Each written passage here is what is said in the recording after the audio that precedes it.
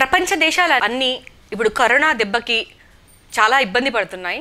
ప్రపంచవ్యాప్తంగా 12 లక్షల కేసులు నమోదైనాయి. ఇవాళకి అగ్రరాజ్యమైన అమెరికాలో కూడా దాదాపు 3.5 లక్షల కేసులు నమోదైనాయి.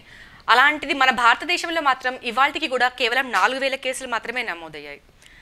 భారతదేశంలో మనకు ఏమేమి లాభాలు ఉన్నాయి, భారతదేశంలో ఉండడం వల్ల మనం ఏ రకంగా సురక్షితంగా ఉన్నాం, మన దగ్గర ఎందుకు ఇంకా వ్యాధి ఇంత వ్యాప్తి చెందట్లేదు అంటే దానికి రకరకాల కారణాలు చెప్తున్నారు డాక్టర్స్, సైంటిస్ట్ పరంగా. అయితే అందులో కొన్ని ఏంటంటే కొంచెం ఎర్లీగా మన దగ్గర లాక్డౌన్ చేయడం వల్ల, ఎయిర్పోర్ట్స్ క్లోజ్ చేయడం వల్ల, దానివల్ల ఎక్కువ కేసెస్ వ్యాప్తి చెందక ముందే మనం అరికట్టగలుగుతున్నాము, ఆపగలుగుతున్నాం అనేది ఒకటి. ఇంకా సైంటిఫిక్గా చెప్పాలి అని అంటే, సైంటిఫిక్ లాంగ్వేజ్లో చెప్పాలి అని అంటే మలేరియా ఎక్కువగా ఉన్న దేశాలలో కరోనా వ్యాప్తి తక్కువ ఉంది, కరోనా వ్యాధి లక్షణాలు తీవ్రత తక్కువ ఉన్నాయి అనేది ఒక వాదన. ఇప్పుడు దానికి ఇంకా చాలా ఎవిడెన్స్లు వస్తున్నాయి. ఇవాళ కూడా కొత్తగా ఒక ఆర్టికల్ పబ్లిష్ అయింది. ఏంటి అంటే హెచ్సిక్యూస్ని వాడుతున్నాము. యాక్చువల్లీ అందరు కూడా ఇప్పుడు ఐసీఎంఆర్ గైడ్లైన్స్ ప్రకారం కూడా కరోనా అనుమానితులు కానీ, లేకపోతే కరోనా వ్యాధిగ్రస్తులను ట్రీట్ చేస్తున్న డాక్టర్స్ కానీ, లేకపోతే రిస్క్లో ఉన్న హెల్త్ కేర్ ప్రొఫెషనల్స్ కానీ హెచ్సిక్యూస్ అంటే జనరల్ క్లోరోక్విన్ అంటే మన మలేరియాకి వాడే ఆ టాబ్లెట్ని ప్రొఫైలాక్టిక్గా అంటే ముందు జాగ్రత్త చర్యగా వాడడం వల్ల మనం కరోనా రాకుండా ఆపగలుగుతాము అనేది చాలా స్టడీస్లో చెప్తున్న విషయం. కానీ ఇప్పుడు అది మలేరియాకి వాడే మందు మనం ఈ కరోనా వైరస్ కదా, దీనికి ఎలా పనికొస్తుంది అని చాలా విమర్శలు వచ్చాయి. అయినప్పటికీ ఇప్పుడు చాలా ఎవిడెన్స్లు దానికి మనకు సపోర్టింగ్గా ఉన్నాయి. ఎందుకంటే ఆ టాబ్లెట్ పనిచేసే విధానము ఎలా అంటే రక్త కణాలు ఆక్సిజన్ని క్యారీ చేసే రక్త కణాల లెవెల్లో పనిచేస్తుంది. ఈ కరోనా వైరస్ కూడా వాటిని ఎఫెక్ట్ చేయడం వల్లనే యాక్చువల్గా మనకు బాడీకి అంతా ఆక్సిజన్ అందక ఈ సీరియస్ ప్రాబ్లం అనేది వస్తుంది అనేది చాలా స్టడీస్లో తెలుస్తున్న విషయం. కాబట్టి ఈ హెచ్సిక్యూస్ హైడ్రాక్సిక్లోరోక్విన్ లేదా క్లోరోక్విన్ టాబ్లెట్స్ దానికి ఖచ్చితంగా పనికొస్తాయి.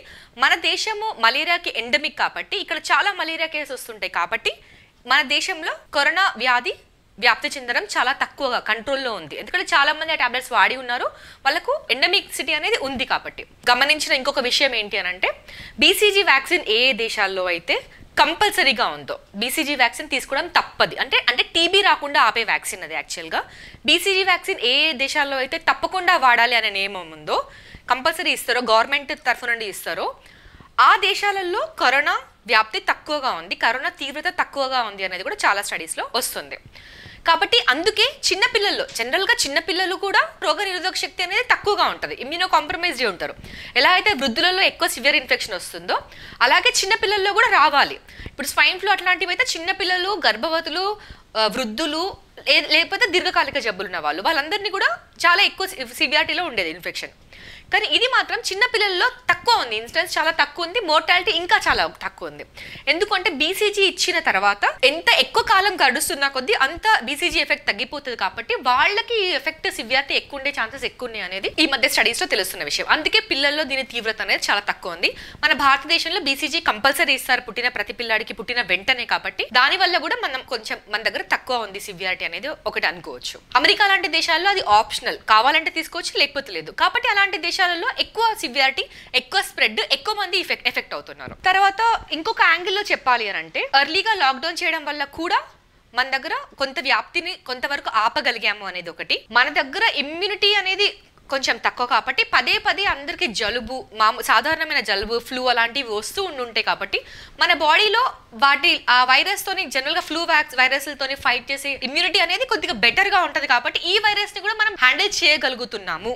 కాబట్టి మనకు severity of infections, deaths, mortality అలాంటివి తక్కువ ఉంటున్నాయి అనేది సైంటిస్టులు చెప్తున్న విషయం. కానీ దీనికి ఇంకొక కోణం కూడా ఉందండి. ఇండియాలో ప్రపంచవ్యాప్తంగా అన్ని దేశాలతో పోలిస్తే అతి తక్కువ పరీక్షలు జరుగుతున్నాయి. ప్రపంచవ్యాప్తంగా సుమారుగా అన్ని దేశాల్లో 1 మిలియన్కి 1000, 2000, 3000 చొప్పున టెస్టులు జరుగుతాయి. మన భారతదేశంలో మాత్రం 20-30 ప్రతి మిలియన్లో 20-30 మందికి మాత్రమే టెస్ట్ చేశారు. అన్ని కంట్రీస్లో కూడా, అన్ని స్టడీస్లో కూడా చెప్తుంది ఏంటంటే దీంట్లో 80% కరోనా వచ్చిన వ్యక్తులు ఏ రోగ లక్షణాలు లేకుండానో, లేకపోతే స్వల్పమైన చిన్న జలుబు, దగ్గు అలాంటి లక్షణాలు మాత్రమే కలిగో తర్వాత ఆటోమేటిక్గా తగ్గిపోతారు అని చెప్తున్నారు. అలాంటిది మన దేశంలో ఇప్పటికీ కూడా టెస్ట్ చేయాలంటే దానికి గైడ్ లైన్స్లో విదేశానికి ఎక్కడికైనా వెళ్ళి వచ్చిన వాళ్ళు కానీ, కరోనా వచ్చిన పేషెంట్తోని ఫ్యామిలీ మెంబర్స్ కానీ లేకపోతే వాళ్ళతో సన్నిహితంగా ఉన్న వాళ్ళు కానీ హెల్త్ కేర్ ప్రొఫెషనల్స్ కానీ లేదు అని అంటే సివియర్ లంగ్ ఇన్ఫెక్షన్ ఉన్న వాళ్ళు మాత్రం కానీ ఓన్లీ ఈ 4 క్రైటీరియా మీద టెస్ట్ చేస్తున్నారు. అంటే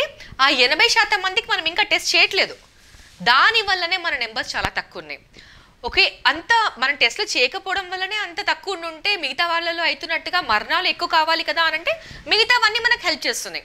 అంటే మనకు ఈ క్లోరోక్విన్ మలేరియా ఎండమిసిటీ కానీ బీసీజీ వ్యాక్సిన్ కానీ మన ఇమ్యూనిటీ కానీ హెల్ప్ చేస్తుంది కాబట్టి ఇన్ఫెక్షన్ అనేది సివియర్ అవ్వట్లేదు. మనం టెస్ట్ చేస్తుంది ఓన్లీ సివియర్ ఇన్ఫెక్షన్ అయినా ఉన్న వాళ్ళది కాబట్టి మనకు నెంబర్లు అనేవి చాలా తక్కువ ఉన్నాయి. దానివల్ల మనం క్షేమంగా ఉన్నాం. మరి ఇప్పుడు మనం ఎదుర్కొంటున్న మెయిన్ ఛాలెంజెస్ ఏంటి? ఇప్పుడు మనం ఫేస్ చేసే మెయిన్ ఛాలెంజెస్ ఏంటి? ఇప్పుడు మన గవర్నమెంట్ తీసుకోవాల్సిన చర్యలు ఏంటి? ఇప్పటికీ కూడా నేను ఒక విషయం చెప్పగలుగుతా, మన నెంబర్స్ ఎక్కువ అవట్లేదు. అంటే మనం పీక్ అవ్వకుండా ఆపుతున్నాం, కర్వ్ని పీక్ అవ్వకుండా ఆపుతున్నాము. మనం పీక్ కర్వ్ని ఫ్లాటన్ చేస్తున్నాం. అంటే ఆ కర్వ్ని మనం ప్రొలాంగ్ చేస్తున్నాం కంపల్సరీ. అంటే ఫర్ ఎగ్జాంపుల్ ఏప్రిల్ ఎండ్లో మనకు పీక్ అంటే మ్యాక్సిమం నెంబర్ ఆఫ్ కేసెస్ వస్తాయి అని అనుకుంటుంది.